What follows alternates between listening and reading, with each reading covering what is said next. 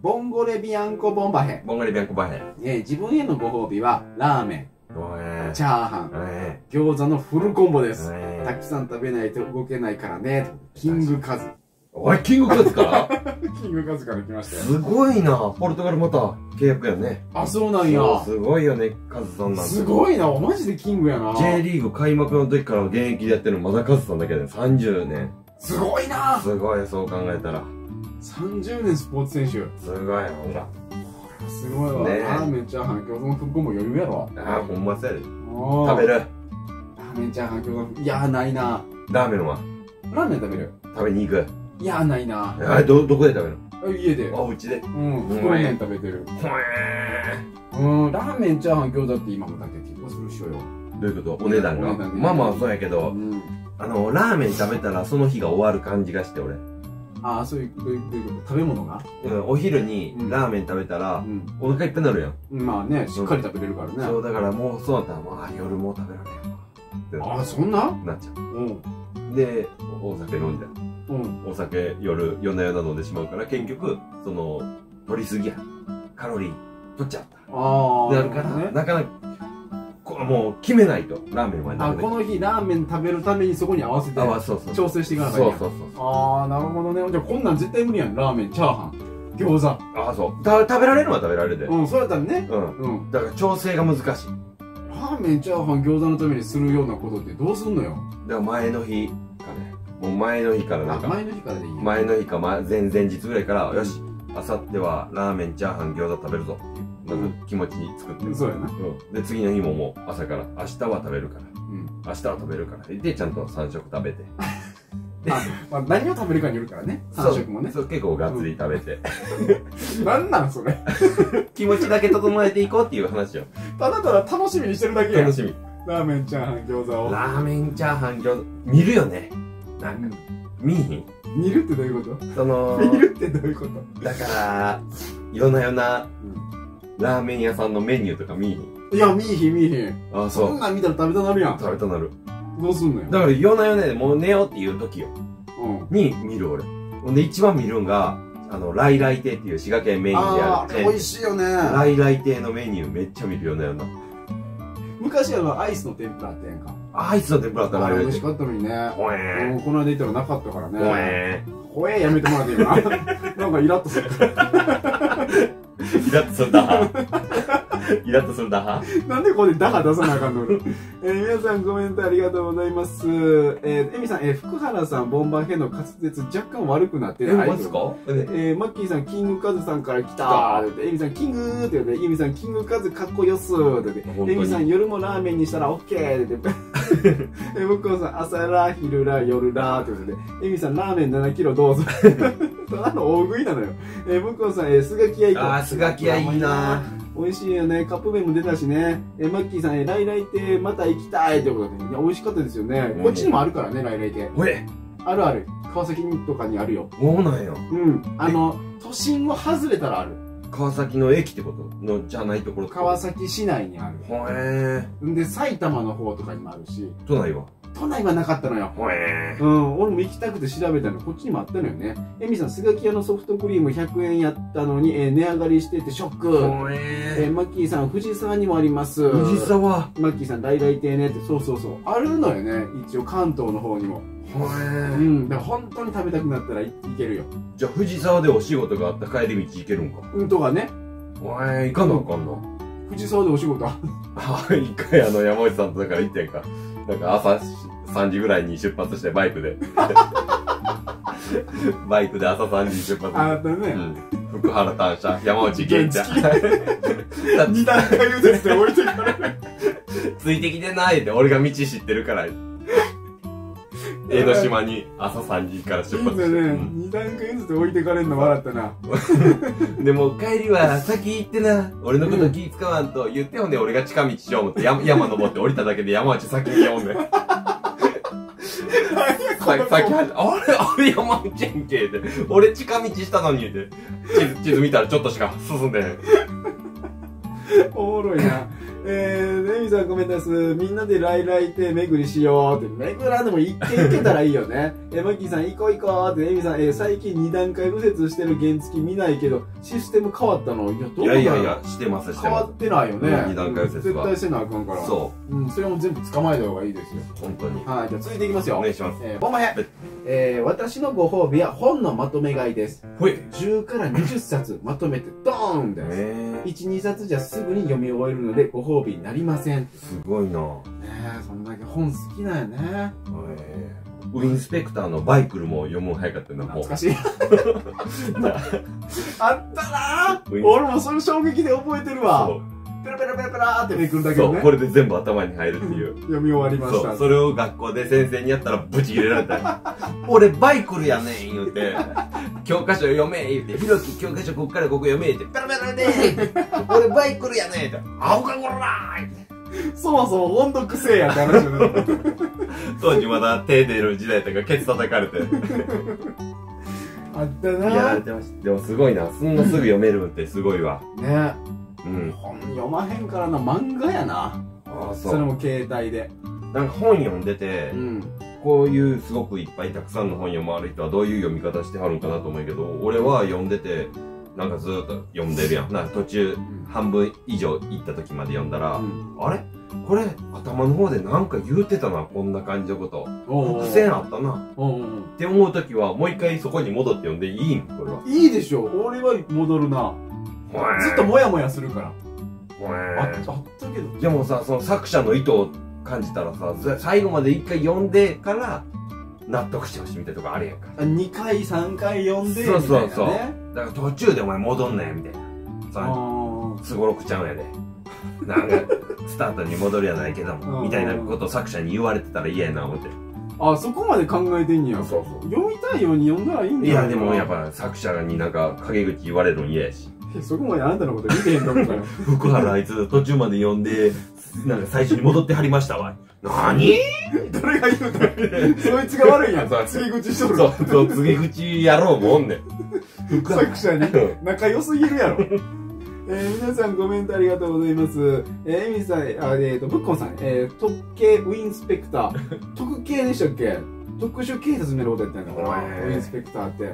エミさん、速読できたら野球の剛速球でも打てるようにすぐなる。嘘かほんまかわからへんやつやな。速読する人いるよね。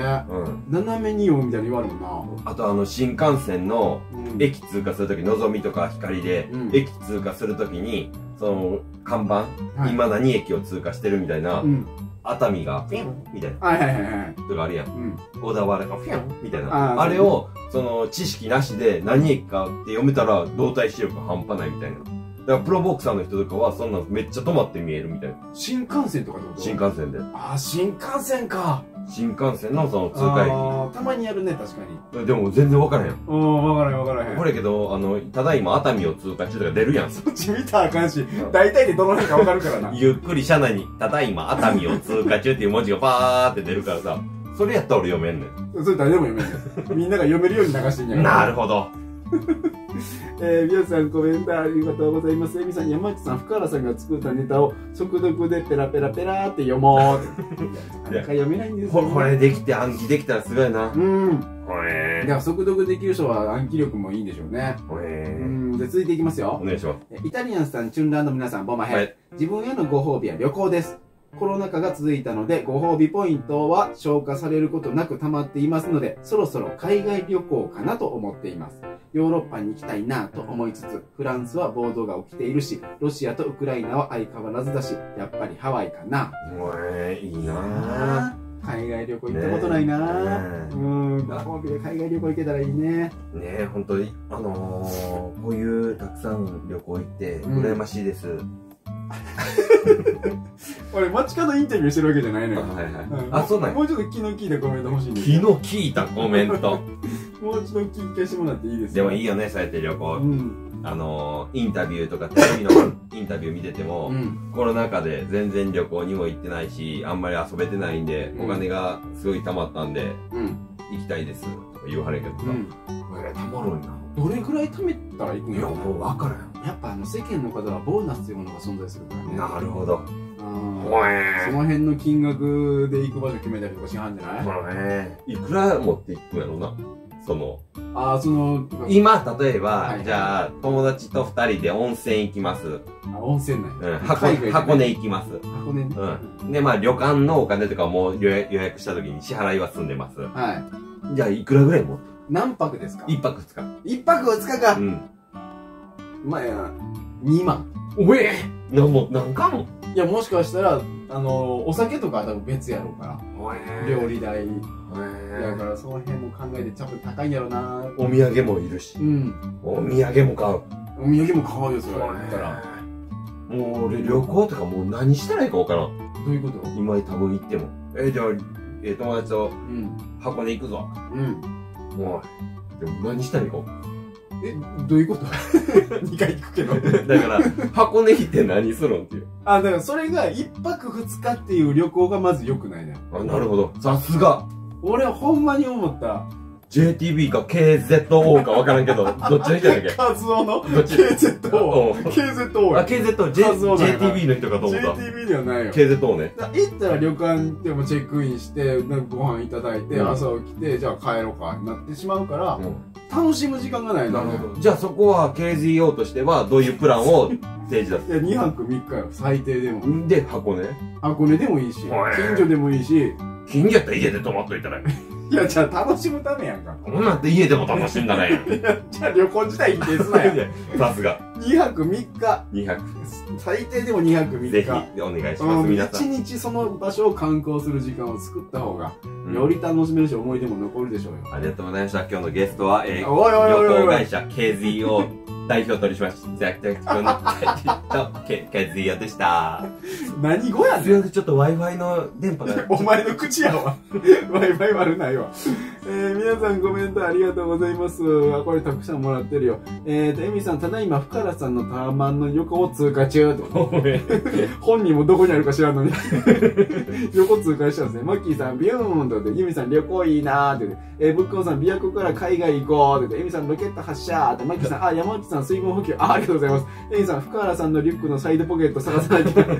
エミさん、旅行先でチュンチュン配信って言って、エミさん、KZO って何かと思った笑いって、エミさん、福原さんの家にテント建てるよって、マッキーさん、箱根は海賊船乗りましょうって言って、マッキーさん、これは、なんていうの？大涌谷。大涌谷で卵食べましょうと。皆さん、ありがとうございます。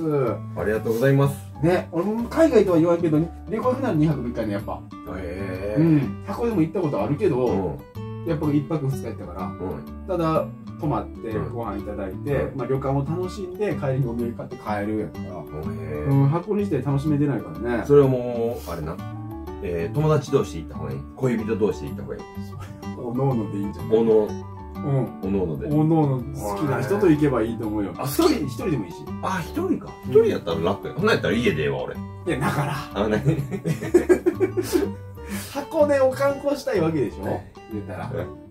家で観光できないでしょうよ。確かに。伝わってないな。はい、じゃあ続いていきますよ。ご褒美もまへ。自分に対するご褒美ですか？お金ください。物が欲しいとかご馳走しろとか言いません。お金でいいんです。お金ください。一生楽に暮らしていけるお金をください。足立由美さん。違う？懐かしいな。家なき子じゃなくて。けど、同情もうんぬんかんの言うてへんから、この人。そうか。とりあえず金くれよ。同情せんでええから。それは足立由美なの。同情せんでええから、同情するなら金が欲しいんが足立由美さん。そう。で、この人は同情せんでええで、金だけちょうだいって。一緒やね。同情するくらいやったら金くれっていうのが足立由美さんは。この人は同情もクソもなんもないね。とりあえず金くれ言うてんの。よくないわ。よくないか。よくないわ。そうか。あげれるお金もないし。なるほど。はい、皆さんコメントありがとうございます。ありがとうございます。エミさん、箱根の旅館のホールでチュンチュンコンサートしよう。仕事として行くのもあるよね。やってはるもんね、若手芸人さん。行ってはるよね、たまに。聞くよね、箱根営業行ってるって。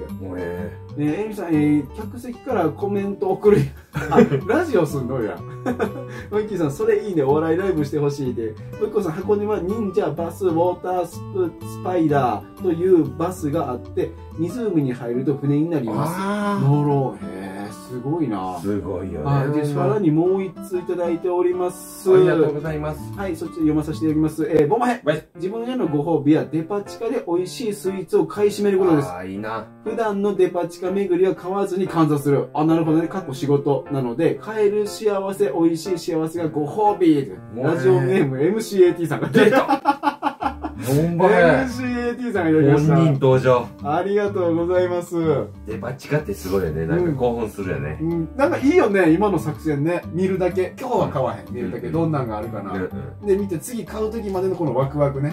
何買おうかなっていう。こういう時に限ってまた変わっとんねん。季節品がよ。なるほどね。ケーキの上にこの前イチゴ乗っとったのに急にみかんになってるとか、あのイチゴが食べたかったのに、どこ行ったんやって、いやもうなくなりましたわ、言うて。まあ、それはしゃあないけどね、そうなるとね。クレームやん。クレームではないよ。クレームにまた。で、期間書いてたやろがいって逆に怒られる。いや、書いてて言うても俺読んでへんもん。毎回こうなってんねん、分からへんねん、これフェアって書いてあるやない。どっちが悪い？お前やろ、その時買っとけやって言われるよ。俺かーい。惜しい、弱かった。このクレーマー惜しい、弱かった。はい、皆さんコメントありがとうございます。マッキーさん、箱根でラジオ生配信楽しそうって。エミさん、みんなで会うの恥ずかしいから、覆面かぶっとこうって。マッキーさん、ご本人登場、ボンバーヘーって。ぶっこさん、富樫昭夫 MCAT って。ありがとう。皆さん、たくさんのレターいただきました。ありがとうございます。いただきました。こんなにたくさんいただきましたよ。ありがとうございます。ありがとうございます。はい、というわけで、もうそろそろ終わりの時間来ましたよ。なるほどね。中間でしたね、本当に。はい。今日が7月17日、次回金曜日に配信させていただきます。21日かな ?21 日。はい。金曜日。ということで、今日ほんまやるよってやって、今日海の日ということで、はい。ほんまこのテーマをやろうと思ってました。はい。海、プールの思い出。今日やろうと思ってたテーマを今発表するんだ。そう。これを今日やで、まあ今日の今日で、今度で。今度ね。今度いけるかなって思いまして、はい。海、プールの思い出。海、プールの思い出が次回のテーマですね。はい。プールでこんな体験したよとか、海泳いでたら、もうなんか石原軍団にナンパされたよとか、もう海で釣りしてたとかの思い出でもいいです。全然いいよね。もちろん琵琶湖のエピソードでもいいですし。もしあれば。はいはい。もし何にもなかったら、好きな食べ物か苦手な食べ物を教えてください。全然関係ない。ということで、早速レターが届いているので読ませていただきます。はい、ボンバヘッドタイムね。赤ボンバヘ、青ボンバヘ、黄ボンバヘ、ボンバヘ、茶ボンバヘ、黒ボンバヘ、白ボンバヘ、ボンバヘ、黄緑ボンバヘ、紫ボンバヘ、群青色ボンバヘ、ボンバヘ、かっこ、間合いを見て、もうええわって言うてください。もうええわ。赤ボンバヘ。もうええわ。もうええわ。さて、はい。私は、お寿司が好きで、人参が苦手です。そうなんですね。いやいや、海やプールの思い出ないんかい、思ったでしょ。つかみですわ、つかみ。私は、20歳くらいの頃は、よく海に行ってナンパしてました。そうなんですね。友達と一緒にナンパ成功するまで帰らないでおこうぜなんてセリフをよく言っていました。成功するときはすぐに成功しますが、失敗が続くと7月に海に行ったのに帰れたのが12月と言った時もありました。12月に人いたんや。成功したんや。嘘つけーって思ったでしょ。思いました。つかみですわ、つかみ。そうなん結局。ある日、昼間海で泳いでる時にナンパ失敗したので、夕方からは海で釣りをしながらナンパしてたら、たまたま通りかかった女性に声かけたところ、女性の家電の番号とベル番を聞くことができました。古いな。何釣っとんねん。それが今の妻です。魚が釣れずに嫁釣ってるってつかみっぽいでしょ。いやいや、これが私の鉄板ネタです。鉄板やな。面白すぎて焼きもち焼いたでしょ。鉄板だけにね。これはつかみです。つかみしか言うてへん。ということで、つかみ終わったよ。ありがとうございます。気をつけてください。何をやねん。この DJ 嫌いやねん。ね本当に。いいつかみでしたね、ほんと。つかみ。最初のつかみをもう少し、深くしてもらった方が、僕はいいかなと思いましたね。で、2個目のつかみ。それ、誰それ審査員。作家のダメ出しみたいな。いらん、そんな。あ、そうなんですか。DJ だけで十分よ。はい、ありがとうございます。皆さんコメントありがとうございます。ぶっこんさんかな。海泳いでたらハワイ着いた。泳げないけど。エミさん、ぶっこんちゃん笑い。ユミさん笑いさんもありがとうございます。マッキーさん、ぶっこんちゃん漂流。エミさん、本当のもうええわ、出たー。で、バッバさんでいいのかな。コンヌズワよろしくお願いします。一応もうすぐ終わりなんですけどね、よかったら16時半まで聞いててください。エミさん、バッパさん、ボンバヘ。マッキーさん、バッパさん、ボンバヘ。かくこんにちは。ブッコンさん、バッパさん、コンヌズワで、バッパさん、はじめまして。ボンバヘって挨拶ですか？正解です。挨拶でございます。エミさん、2個目のつかみ、どういうこと笑いで、マッキーさん、つかみだけで終了しました。って皆さん、本当ありがとうございます。もう本当にね、なかったら全然もう好きな食べ物か苦手な食べ物だけでもいいんでね。それ何回も送っていただきたいなって思って。なかなか難しいお題なんでね。海とかプールなかなかいいってこと。あ、もう一通来てるってことで。いつもに2つ読んでるじゃないですか。もしもし。あ、お久しぶりです。はい。はい。ボンバヘ。あ、そうそう。ボンバヘ。はい、ボンバヘ。あ、それがね、この前、ボンバヘしてたでしょ？で、ボンバヘ行ったら、ボンバヘしてしまった。そうなんです。お医者さんに全治2週間言われました。奥さんも気をつけてください。レター送ろうと思ってたら、お友達と電話してしまってました。なんじゃこいつ。さて。そのまま行くのね。私は、焼肉です。は好きな食べ物は焼肉です。好きな食べ物がね。なので、バーベキューが好きです。なるほど。この前、お友達と海でバーベキューしてました。うわ、めちゃめちゃいいやんか。お肉以外にも、その場で魚を捕まえて、その場でいただいて、最高のバーベキューでした。ただ、最後にみんなで片付けしてる時に、うちの旦那が、調子に乗ったのか、まだ火がついてる炭を、ボンバヘしてしまい、何したんよ。ボンバヘに行ったら、ボンバヘってお医者さんに言われ、全治2週間。もう勘弁してよ。私明日から1ヶ月仕事でボンバヘなのに。すいません。ボンバヘって何？愚痴ってしまって。でもほんと皆さんはボンバヘだけには気をつけてくださいね。ということでいただきました。やけど？何ボンバヘ？まあ、ノーコメントで。初めて。この DJ すら困った初めて。ノーコメントなんや。はい、皆さんコメントありがとうございます。マッキーさん、もしもしエミさん、電話の途中エミさん、肉三昧かと思ったら魚だったエミさん、1ヶ月仕事でボンバヘ結局ボンバヘの謎は分からぬままで。本当に。まあ、要はこんな感じのレターを送ってほしいってことね。そう。もう一回テーマ言って聞いていいですか？テーマが好きな食べ物。プールは海プールの思い出。海プールの思い出ね。それがなかったら好きな食べ物、苦手な食べ物。なんでもいいのね、要は。はい、送ってくれれば何でもいいそうなので。そうなんです。はい、ぜひぜひ送ってください。よろしくお願いします。はい。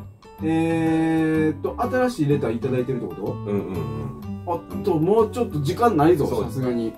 次回またするか。そうやね。これちょっと次回させてもらいます。いつだけかと思ったら何通もいただいたんよ。申し訳ございません。ちょっとね、次回読まさせていただきます。心理テストなんと送ってくださったので。ありがとうございます。心理テストは正確やからね、時間使ってしっかりやりたいので。もう1時間半みっちりやってね。1時間半？1時間じゃね、うち。そう。配信は1時間で終わらせて。30分は2人で喋る。いや、それ。何も配信も何もせんと2人でやる。謎でしかないわ。マッキーさんコメントする。ボンバヘン謎。エミさん、もしもしのレター送ります。マッキーさん、海とプールね。エミさん、延長してたってこと。はい、ブッコンさん、仲良しかって。エミさん、YouTube 編集大変って。いや、ほんとそうですよ。よろしくお願いいたします。はい、よろしくお願いします。次回、プール、海の思い出。ぜひレター送ってください。お願いします。心理テストは次回やります。次回が21日の15時半からでございます。お願いします。お願いします。はい、本日も聞いていただきありがとうございました。少しでも楽しかったな、面白かったなって方はぜひフォローの方よろしくお願いいたします。気になったこと、トークテーマのレターの方もお待ちしておりますので気軽に送ってください。テーマ関係なくてもいいです。ぜひぜひよろしくお願いします。ユミさんバイバイ。ユミさん楽しかったです。ありがとうございます。マイキーさんバイバイ。ブッコンさんバイバイ。ユミさんバイバイ。ありがとうございます。ではまた次回も聞いてくださいね。イタリアンシガーブルドッグのチュンチュンレディオでした。ありがとうございました。楽しかったです、僕も。ありがとうございました。また来週、今週末。